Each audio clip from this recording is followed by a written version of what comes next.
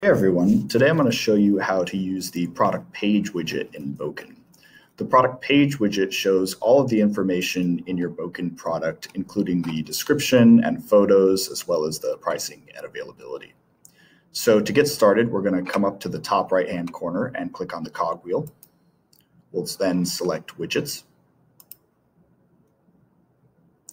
Now, because the product page widget is not already set up in the system, we're going to need to add it. And the most important step is that we will connect it to the time selector widget, which then feeds into the checkout widget. So we're going to start by clicking Add in the top right and selecting Product Page. For the title, I'm just going to keep it real simple and call it Experience Product Page. This is the most important step right here. This is where we link it to the time selector widget. So we're going to click on this drop-down menu and click on Default Time Selector.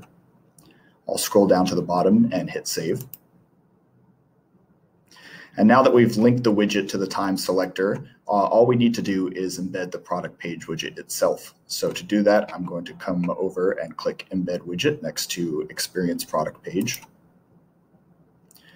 There's a couple of fields that we need to fill out on the left. First, the booking channel, which is your website, the supplier, which is your company, and then the specific product that we're making a product page for.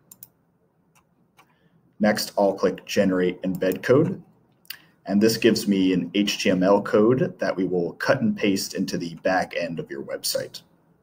If I scroll down and click Preview, we can see what this widget looks like once it's embedded.